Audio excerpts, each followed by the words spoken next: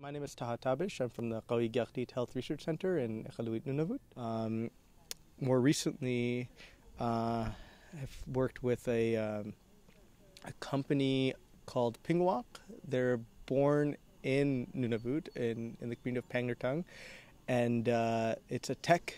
They're like a video game app development company, in the north.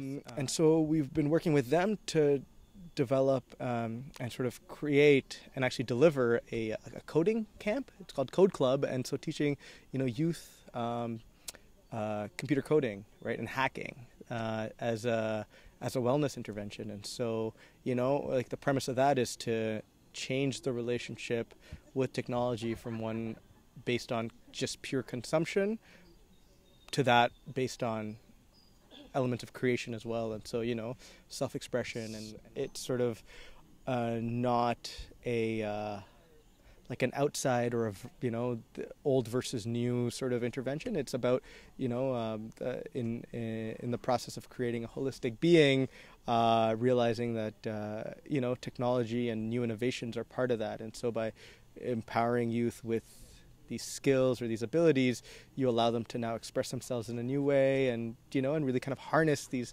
ideas. And then it's initially based on creating video games, but the hope is these skills are transferable to other ways of problem solving. And so now whereas we talk about, we need to create an app for this or create a digital strategy for that, a lot of the times a lot of those services are contracted from communities outside of the ones that that we work in. And so by bringing the skills to the north and giving the young people in the territory these skills and these this literacy or this tech literacy, the hope is that that they can take this and harness this and come up with the next great, like health intervention or climate change intervention or whatever it is, but be the ones to actually develop the apps themselves instead of be like side players in that.